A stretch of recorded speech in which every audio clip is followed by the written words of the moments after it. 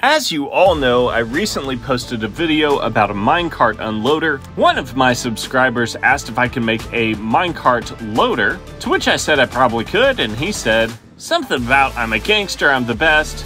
That was enough inspiration for me, so here it is. Let's do this. Alright, so this minecart loader is actually super simple. I have it hooked up to the minecart unloader here so we could see them both in action. Let me go ahead and tear this down and rebuild it.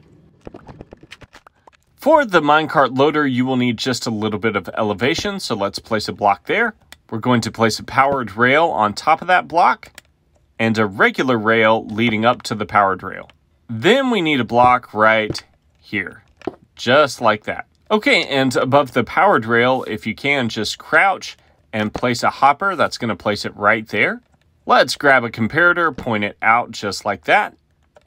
Then we're going to place a block in front of the comparator like this. Oops. Here, this is easier. There we go, just like that.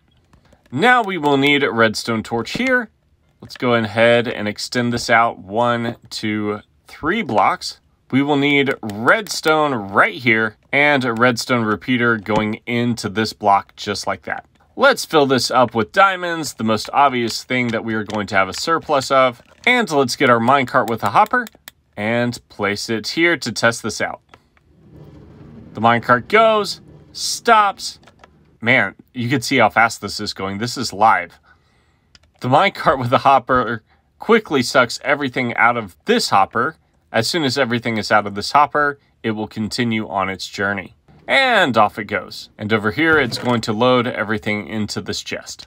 I hope you guys enjoyed this minecart loader, and I hope this proves that I really am a gangster. As always, thanks for watching.